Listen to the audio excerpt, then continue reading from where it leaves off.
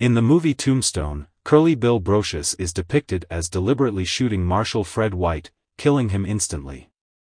In reality, Curly Bill claimed that the gun accidentally discharged as White attempted to take the weapon from him. White, who had been shot in the groin, not in the chest as portrayed in the film, survived for 2 days and corroborated Brocious' story before succumbing to his injuries.